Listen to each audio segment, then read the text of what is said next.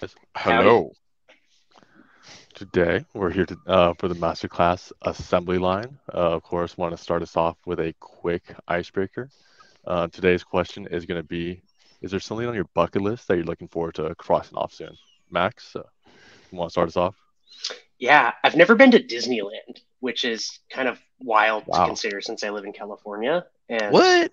yeah, my mom brought my sister to Disneyland like probably 5 times when she was a kid, and then I never got to go. So definitely got the short end of the stick there. You've been to Southern California though, right? Yeah, Okay, I've all been in right. proximity to Disneyland. I've just never actually been in there, which is kind of Striking crazy. distance. It's always Yeah. had other things to work on. Bucket list.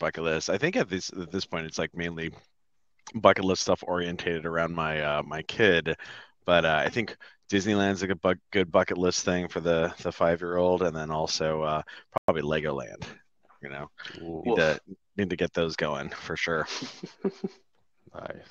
I think for me, this is something I put on my bucket list when I was like 15 years old and was like I'm invincible and Oh I've been God. postponing it. It's bungee jumping. I've gone skydiving, but bungee jumping is like I have a fear of heights and it's just something I wanna be able to do. Jumping off a tall precipice. Why not? Gotta live your life. I don't know, man. You're making me nervous, bud. I'm making myself nervous, Pete. Mm. Okay. Looks like we got some more folks in the audience here, so I'm gonna start us off now. We're here Let's go. today for the masterclass assembly line, how to build a rep ramping machine for RevOps and sales leadership. Today's event is brought to you by the team here at Modern Sales Pros. For those of you not familiar, Modern Sales Pros is the world's largest and highest quality community for the sales management, sales leadership, sales and revenue operations, and sales enablement, aka our Modern Sales Pros. Our mission is to create an environment for our members to answer questions they struggle to solve on their own and help them see around corners that they may not know about. We do that through live sessions like this, an online forum, and our quarterly summits. If you're not already a part of MSP, you're going to be invited to join after this event. To go over some quick housekeeping notes before we get into the content. First of all, this event is being recorded. You're going to be able to access this recording and key takeaways on the previous events page of our MSP website. Second, if there's any questions for our panelists, please do use the Q&A function, and we're going to do our best to get to them during the event. Okay, Pete, I'm going to hand things off over to you to talk about Atrium and do the intros. Let's do it. All right, let me stop sharing and I will share my own screen. This is where I always share the wrong screen. Will I get it right or will I get it wrong? I got it right. You did Hey. it. All right. Even a blind monkey finds an occasional coconut, as my father would say. So awesome. Hey, everyone. A little bit about Atrium here. For folks that don't know, Atrium makes what we call data-driven sales management software. So essentially, it's software that helps sales organizations embed a culture of data-driven sales management. And so the way that Atrium does that is by helping AE and SDR managers use data to improve team performance by continuously monitoring dozens and dozens of AE and SDR KPIs and then proactively alerting managers and operations and leadership when something is off of their reps and their teams and so on. And so what this means is that managers can get to coaching insights faster and change behavior, change rep behavior, and win. So that's a little bit about Atrium there. And one of the coolest things about Atrium is it takes about a couple minutes to set up a free Atrium account with a read-only connection to your Salesforce account. So that's a little bit on Atrium, but I'm excited to talk about ramping process and how to systematize a successful, ramping mechanism for across your organization. So first, a couple of introductions here. My name is Pete Kazanji. I'm one of the founders of Atrium. So prior to Atrium, I started a recruiting software company in 2011, I guess I want to say, that was acquired by Monster Worldwide in 2014. And that's really where I went from being kind of like a business generalist founder to our first sales rep, sales manager, sales leader. And so kind of in that process, that's really where I got like hipped to modern sales, like operationally excellent, analytically excellent sales process. So that's a little bit on me. Also, subsequent to that, started the Modern Sales Pros community, and then also wrote a book on startup sales called Founding Sales. So with me today is the illustrious Max Klang. Max, you want to go ahead and introduce yourself to folks and let them know kind of what you spend your time on here at Atrium and kind of like what you worked on prior to that? Oh yeah, so I'm Max. I'm a senior AE over here at Atrium. I've been a seller at a couple of organizations. The first one was Bright Edge, then I was at Asana, and then I ended up working with Pete over here at Atrium. So yeah, I spend most of my time here just like working with sales leaders, sales operations folks, talking about sales reporting, how to kind of align their organizations and be like data driven and all that kind of good stuff. So excited to talk about ramping today. Oh yeah, for sure. Cool. So what we're going to talk about today is really like how to systematize a successful like ramping process for an organization, right? We're kind of going to be looking at this through the lens of like what a revenue operations leader or sales leader ought to be thinking about across all their cohorts of new AE hires.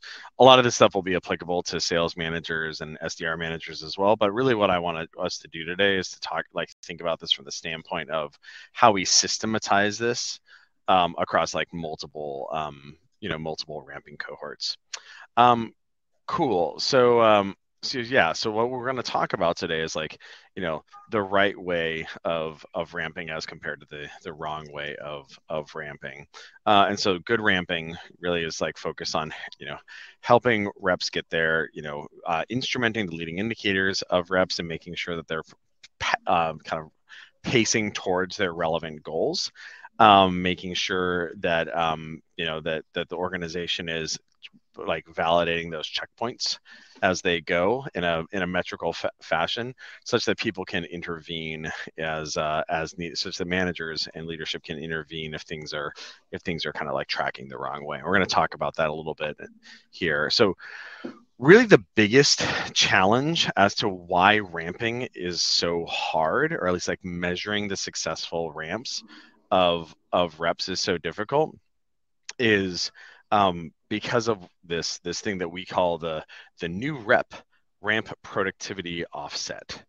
And kind of a mouthful, but like so what the heck is that?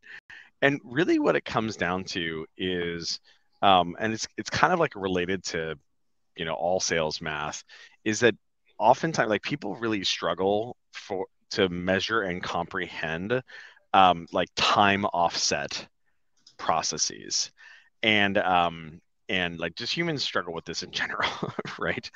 And so ramp is a particularly hard time for this, where you have this like substantial offset between when somebody joins the organization and when you start seeing kind of the fruits of their labor, right?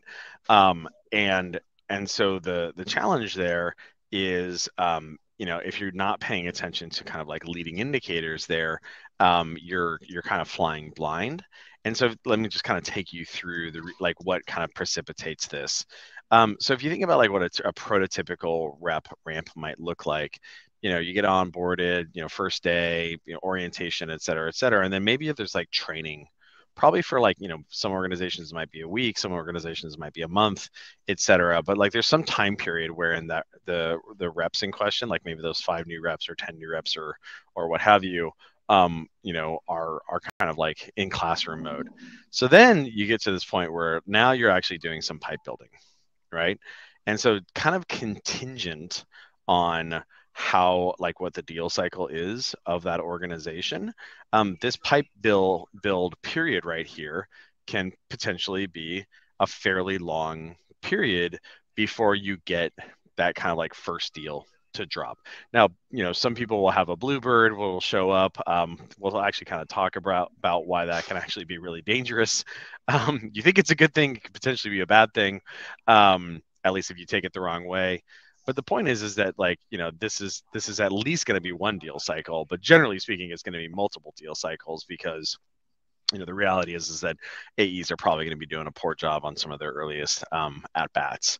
So then you've got this situation where you're in partial productivity, right? So it's after you've closed your first deal, but you're not quite at full productivity. yet, right? And so this is another kind of like fraught period as well, where it's like, okay, well, we close the deal. When are the next one's coming? What's going on here, et cetera. And then, of course, we get to full productivity. And so the problem, of course, is that this entire period, depending on like what your deal cycle is, this can be anywhere from like 4 months to 6 months to like a year if you're talking about like enterprise sellers, or maybe even longer, right? Depending on the deal cycle. And so this whole like the fact that there's this time offset process here really kind of like messes with organizations or like people's minds. And so it makes it just very, very, very important that you are not doing, and we're going to talk about how some organizations certify on kind of like a rep as being successful and why there are challenges associated with that. So like full productivity certification obviously has problems that we'll talk about, but even first deal based certification is also problematic for reasons that we're going to talk about. So Max, anything you want to add to hear about like, when you've talked to organizations that like, particularly scrambles their brains and makes it tough for them to kind of measure folks here? Yeah, I mean, I think in general, we'll probably get into this more, but like in general, a lot of folks I feel like don't have like an idea of like the true like leading indicators that indicate like a good ramp versus a bad ramp. And so they're kind of just like guessing from the start. So, Yep, for sure. It's that first deal, man. That's all that matters. Just kidding. Cool. So let's go ahead. I know, right? So let's go ahead and talk about why full productivity certification can be problematic, right? And this is kind of like a lot of these things, actually a lot of stuff in sales these days are kind of like left over from a time before like you could instrument these things. And so a lot of many organizations, especially like maybe older school leaders, are like used to kind of like putting the reps out in the field and being like, all right, cool, we're going to check in on you in 6 months, and if you haven't gotten there, we're going to fire you and we're going to be on our merry way. That like maybe worked then, probably was pretty inefficient back then, but there's way better ways of doing it now. And so I'm going to kind of show you why, I'm going to show you why this approach right here really misses the mark. So in this case, we have some hypothetical AEs here. And we've got Elsa, we've got Anna, and we've got Max here. Different Max, no relation. No relation. And so what's kind of funny here is you can see, like, if we're only looking at bookings, and you can kind of see these reps at kind of full productivity here. If you're only looking at bookings here from a lagging indicator standpoint, oftentimes you can get really head faked, right? So like in this case, you can see that this rep right here, maybe started a little bit slow. He's starting to close some more deals, and like this is generally the case. Is it's always the in between reps that are going to be the ones that are going to be super heartbreaks, right? And what I mean by that is like if somebody hasn't closed anything in like month 4 or month 5 or whatever, it's like pretty easy to make a call right there. But what you're going to run into generally is you're going to run into those ones that are in the middle where they're just like, oh man, it's not going to work out. Oh no. And then like they close a couple more deals the following month. You're like, okay, they got another month, and like, oh, they still haven't gotten up to where they should be, but like we're hanging on. And of course, as sales managers and leaders, ideally we're like, both optimists and pessimists, but we're like really optimistic about like, we're going to get them there. And so this can be a recipe for like kind of letting things trail out over time in a way that that just like chews up a lot of salary expense, chews up a lot of attention, and chews up a lot of like leads that are getting closed lost. And so this is why it's really important to be looking at more leading indicators here, like in this case, opportunity ownership. So the interesting thing with our buddy Max, no relation, here is that his opportunity ownership doesn't really look like it's problematic, right? He's got enough at bats there, right? But moreover, if we were to go ahead and look at customer facing meeting volume here, it's pretty stark, right? Like, and what's interesting here is like, okay, here's this success indicator here, right? Blink, right? Like close a deal there, close a deal there. But if we're looking at this leading indicator, like customer facing meeting volume, and how this underperforming rep is just like dramatically off as compared to his peers, like there's really no reason for us to hold out hope, right? That he's going to get there. And so like this is why using like full productivity certification is so dangerous, because these outputs can be very lumpy, whereas the leading indicators are often far more are typically far more granular, and usually there's a lot of signal in there. And like obviously in this example we're kind of making it pretty obvious, but you'd be shocked, right? Like how and I think, and we see this with our customers all the time, where like oftentimes they'll go back and look at a recent like busted ramper, where like it's like someone who they like left and like, oh man, like we held on too long, and then you go back and you look at the leading indicators and it's like super obvious in like month 2 and month 3 that like it should have never gotten to month 5, right? Max, any kind of things you wanted to add to this like cautionary tale around full productivity certification? Yeah, I mean, I think like this is like a really basic example, but like the cool thing is there's like a bunch of different perspectives that you can look at this stuff too. Like it's not just meetings and ops. And so that's where it becomes like super important as an organization to like really align on like the things we care about and the things that we know lead to a successful ramped AE.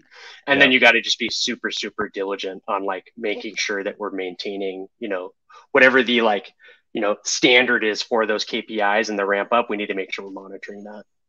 Right. That's a great point. Like, customer facing meetings is like, as I like to joke about, it's the fundamental unit of selling behavior, but each sales motion will have its own wrinkles. And so making sure that those wrinkles are being measured ends up being really important. And I think we'll talk about that here in a second. So then let's talk about the kind of like the next way that organizations will oftentimes try to do ramp certification. And so the kind of more common version here is like what we call first deal based certification, where someone closes their first deal, great, we're on our merry way, right? The problem, of course, with this is that you can have a situation where like deals are lumpy, and so someone could get like a bluebird that just shows up. In the case of Max Power here, you can imagine like he closes a deal in month 2 and like doesn't close it one for like a couple more months after that, right? And so just to kind of give an example here, and I've seen this quite a bit actually, especially when you have situations where like reps get ops that are transferred to them. But in this case, you have this rep, Jane here. She's closes her first deal there in month 3, which is great, yay. But then the problem is that if we take our eye off the ball there, what we can see is that like, yes, she closed a couple of deals there in month 3, but then subsequent to that was not able to persist that level of execution as compared to those peers there. And so instead, if we were again looking at those leading indicators there, in this case, we're going to use a pretty generic leading indicator that's a very powerful one, which is customer facing meeting volume. What you can kind of see here is that she comes out of the gate hot, not surprising, along with these others, and then kind of like tails off, right? This is kind of like a failure to launch situation where it's like comes into band, right? At least at the beginning, and then kind of like trails off in some sort of capacity, right? And then Max was kind of noting this earlier. You can also see this in a more sophisticated metric that oftentimes our customers will use, which is the stage advancements. So essentially, how many opportunities are advancing at least a stage. And a more sophisticated version of this that like Max was alluding to earlier is like looking at specific stages and kind of like how important they are. Like if an organization has like a trial motion, oftentimes that'll be tagged as a stage in the on the opportunity. It's like a pretty prototypical way of doing it.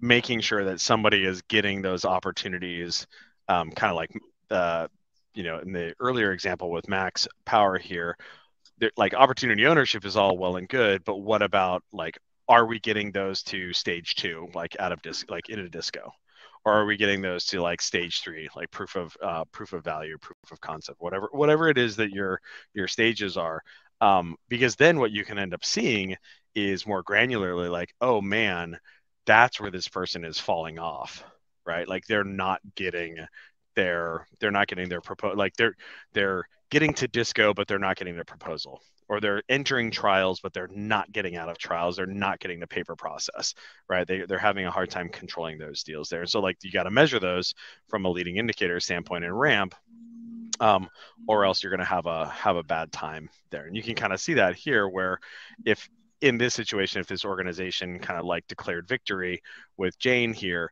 they would have been sorely disappointed.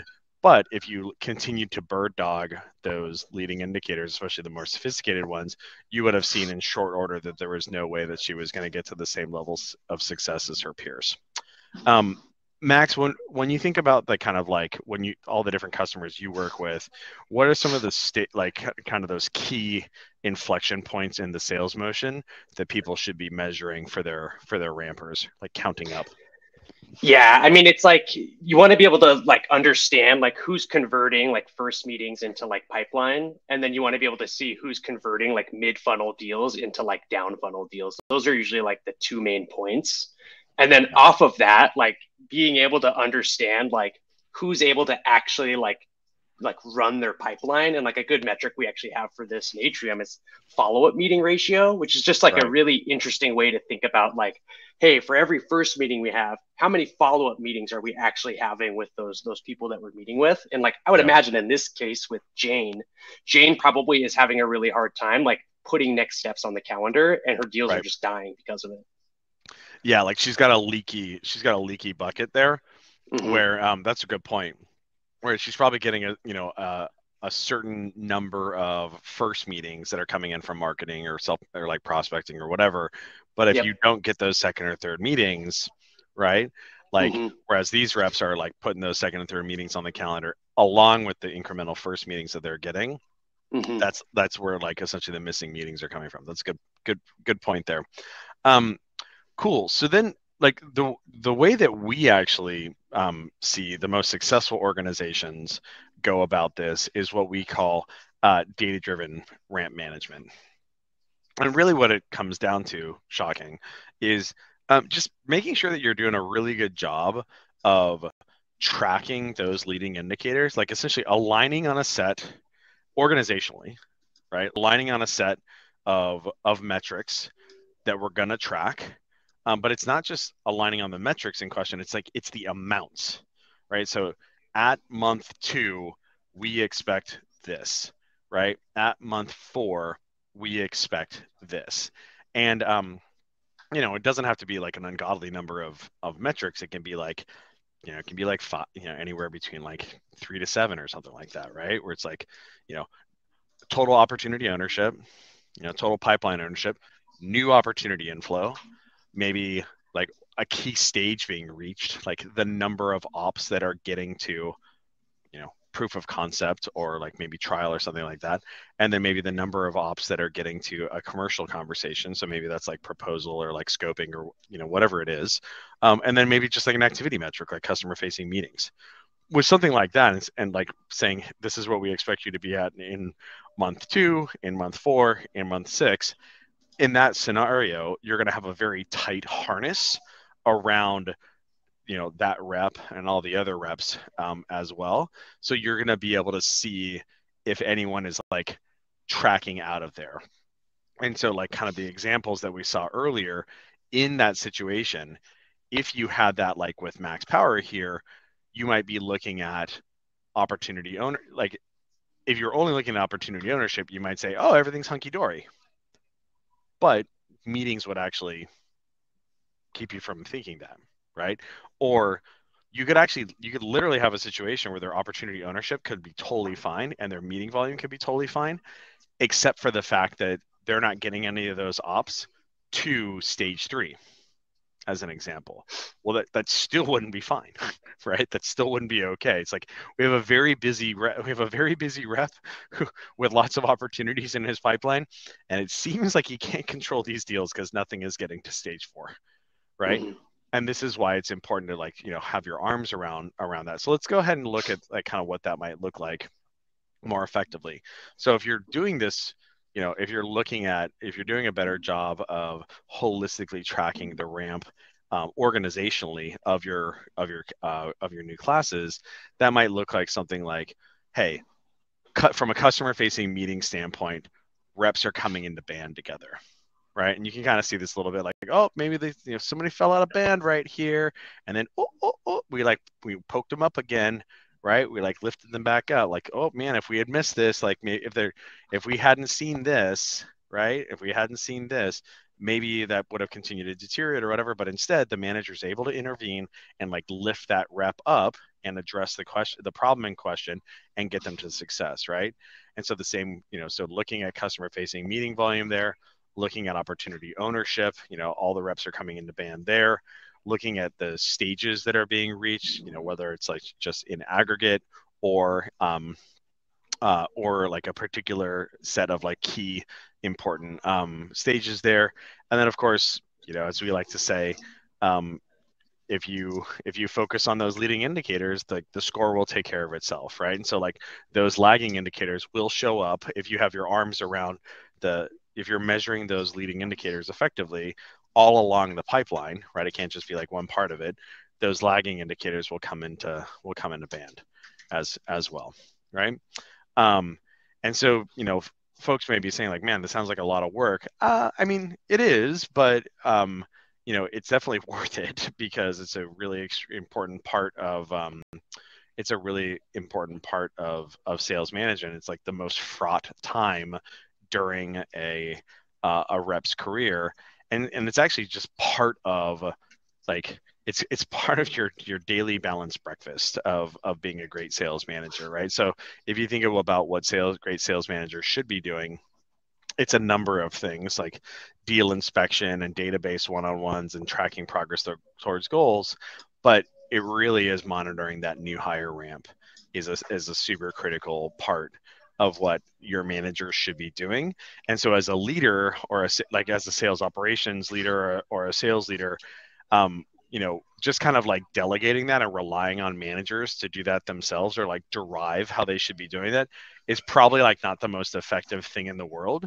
And so instead having like an organizational approach where when we say, hey, these are the metrics and the levels, these are the metrics we're going to be tracking in ramp, and then the levels that people should be hitting at each point, like at each time period. And then having managers take that harness and then hold the reps accountable, that's a far more effective way of going about that organizationally. And so just, for the benefit of folks, like this is something that our customers here at Atrium really use Atrium to kind of help do. One of our beliefs, kind of the religious beliefs, is that sales management is such a critical craft that it deserves its own kind of breed of software to help sales managers use metrics to effectively manage their reps, which has, of course, every KPI for their reps already pre-baked out of the box, proactive goal tracking, both regular goals and also in ramp, early warning alerting, and then also performance issue diagnosis. And so all of this, of course, with Atrium also monitors ramp as well. And the reason why is because, it's super critical to have those frontline managers able to use data to improve their team performance. We do this with like hundreds of customers of all sizes, but we have a bunch of great logos as well.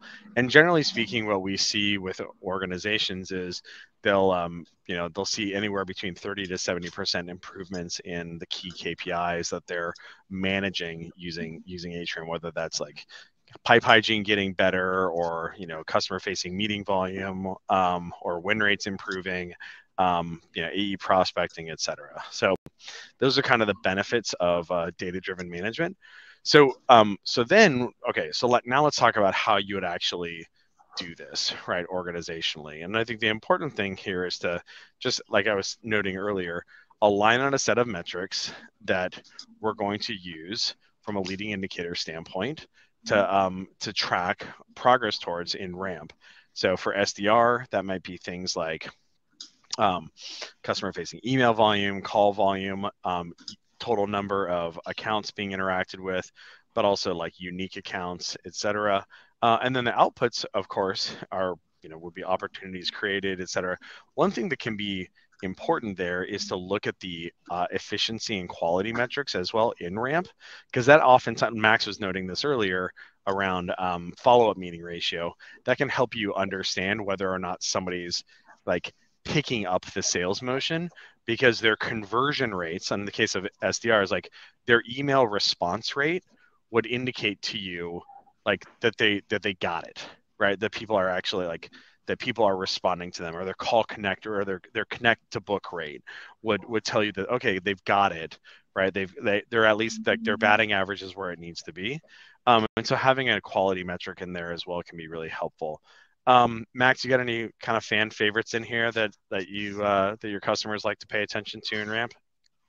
Yeah, I mean, I think like anything related to meetings, so like meetings, down funnel meetings, up funnel meetings, follow up meeting ratio, and then like all of the like conversion stuff that you can do from stage to stage, like all of those can be like great early warning detectors of potential problems that could really bite you later on.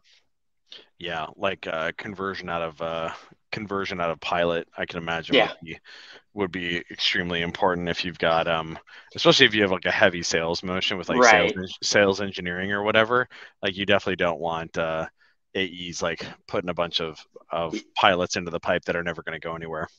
Right. Couple that with like the amount of time they're spending in that stage, and then you all of a sudden can like really clearly see like, wow, this person's spending way too much time in pilot and they're not getting out of it. Like that is a huge, huge red flag. So, right. Yeah. Good point there. So like pairing, and I think that's a really great point where you could see a conversion rate issue out of that pilot, right? And then maybe the next question you might ask would be, okay, what's driving this, right? Mm-hmm. And then like jumping to a next question like time and stage would help you see, oh man, it's not like it's getting into pilot and like close lossing immediately. Now, maybe that actually might be the case. Probably less common. Yeah, but like the more common thing would be someone kind of like getting mired in the muck, right, and not moving things along quickly. And the same, of course, could be the case with like other down funnel stages as well, like proposal or what have you. Like essentially like where's the hitch? Where's the hitch in their where's the hitch in their giddy up, right? Mm-hmm. Cool. So then the next question is, okay, well, how do we systematize the observation of ramp? And actually, now that I realize this, I think I messed up earlier. I skipped over this. By the way, if anybody who's like watching right now would love to get one of these sales nerd hoodies, we're actually giving them away. We're going to go ahead and drop a link in the chat here for folks to grab one. All we ask in exchange is a quick chat about how you're using data in your to manage your sales organization. But I just realized that I totally skipped over that like a goof. Cool. So we got these metrics in place, which is great. So now the next question is like, okay, well, how do we make sure that we're like systematizing the observation of these metrics? Because if we know the metrics that we're trying to track and like we've set goals on them, well, like if we're not paying attention to how those are tracking, we're going to have a hard time kind of understanding whether or not people are getting there. And so the kind of the best ways of going about this would be things like CRM reporting and dashboarding or business intelligence software, both of which are very flexible, but potentially challenging to set up. And then we're obviously partial to data-driven sales management software, which is extremely quick to set up, and not just maybe a little bit less flexible, getting more flexible, but also importantly, like automatically monitored. Like that ends up being a really key thing, is relying on managers to kind of like use their eyeballs in order to understand how people are tracking. Back in the day, it used to be the best way of going about it. Nowadays, we can actually like automatically monitor these things. Cool. So then how do we systematize this? Because it's one thing to have the assets in place for us to instrument, for us to consume. But then the next thing is we got to really make sure that we're engendering the consumption of these. And so that really kind of comes down to the operating rhythm in question, which is usually composed of a set of meetings, essentially. Right. So like, your pipeline review, your deal strategy meetings, your one-on-ones, your QBRs, et cetera. Probably the most important one here is going to be the one-on-one, right? So making sure that the sales manager And this again comes down to, as a leader, as like a CRO, VP of sales, or like a sales operations leader who's supporting like the healthy functioning of the organization, making sure that like the agenda of the one-on-one is focused around like metrical coaching, because then in that situation, a ramper's version of that one-on-one will literally just be like, all right, let's like look at how we're doing on these ramping metrics here. And then by virtue of making sure that that's happening, we're not going to miss things, right? So if you can imagine in a healthy organization that has data-driven one-on-ones that are systematized amongst their sales managers, going back to some of these examples up here, that's literally where this would be caught, right? Like if we're looking at this right here, like customer facing meeting volume and ramp, and we're looking at this in a one-on-one or in preparation for our one-on-one, we're not gonna miss this. We're gonna have a conversation about it, and we're gonna get ahead of it. Right? And the same would be true with with our buddy Jane here as well. But that's why it's super important to have that woven into the operating rhythm there. And I suppose that can be the case with these other meetings as well. Max, any kind of favorites here amongst your customers? Not really a favorite, but I think that's something to add is like we talk a lot in sales about like our sales motion. And like I feel like what doesn't get talked about, which is probably more important, is like our sales management motion. And like that's literally what this is, right? Yeah. And I think it's like up to the organization to like align on like what are the key components of our sales management motion and what are the expectations and meetings that our managers should be having. And like that's really what this is. It's your sales management motion. Yeah. And I think I don't know, like I have empathy for that because it's so funny. Like it's the joke about how like armies always fight the last war, right? And so if you think about like managers are like, so like what is the bad behavior that AE managers or SDR managers can be engage in? Well, they'll be like in the deals. Mm-hmm. Right. It's like, oh, I remember when I was in AE, this is what I'm supposed to do. And then moreover, second level managers, it's like a VP of sales or a CRO or whatever, well, like they could potentially be fighting the last war as well, where it's like, oh, well, what I got good at when I was a first level manager was I got really good at like managing reps and their personalities and so on and so forth. Whereas as a second level leader, what you need to be doing is systematizing things for the managers, right? Managing the managers. Like, are you running your one-on-ones effectively? Are you running your pipe reviews effectively? Are you consuming? It's actually funny. And we hear this from some of our larger customers where the VP of RevOps or the CRO is like, hey, like this is great that Atrium can help my managers, measure and manage and improve performance of these reps. How do I measure the managers to make sure that they're effectively doing that? Like who's doing a good job of like actually consuming these metrical assets and having and like doing coaching actions.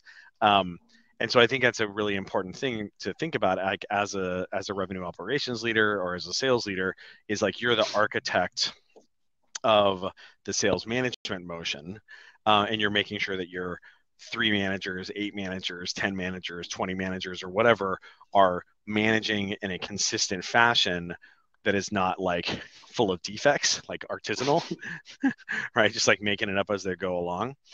So I think that's a great call out there, Max. And so then the last part here is if we're doing a good job of, systematizing our observation using those assets, well, then the next thing we need to do is like help our managers get better at get good at like reading data. And so what that means is because like that's how you're going to catch things, right? It's not just kind of like, all right, cool. Like, I mean, I opened it and then I closed it again. It's like, okay, how do I get good at reading this so I can catch that issue ahead of time? And so what that kind of looks like is, one, you got to detect an issue, right? Like detect the potential issue, diagnose it, like we were kind of talking about earlier in Max's example of, I see a conversion rate problem out of, what was the stage that we said? Out of pilot, right? We got a conversion rate issue out of pilot. We're detecting that issue. Okay, well, where's that coming from?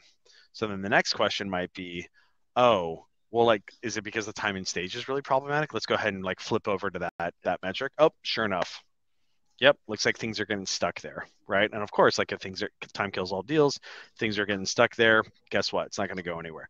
Great. Now the next thing we have to do is we have to communicate that to the rep and like talk about how we're going to fix that, right? Like this is where the actual changing behavior happens, and this is why what we talk about at Atrium is that what you want is like managers to get to coaching insights faster so they can change rep behavior. Because gosh, who is it? Oh, it's CRO at Sales Loft, Steve Goldberg, has this great phrase like, "Let's not admire a problem." Right, like let's fix it. Right. And yeah, so like what we got to do is like this is what we need to have our managers doing is detecting, diagnosing, and then communicating for resolution, then looping back to make sure that's happening questions. So as an example here, if we've got this rep who like we can catch the fact that they're not getting into band with respect to stage advancements, okay, what could the potential root causes of that be?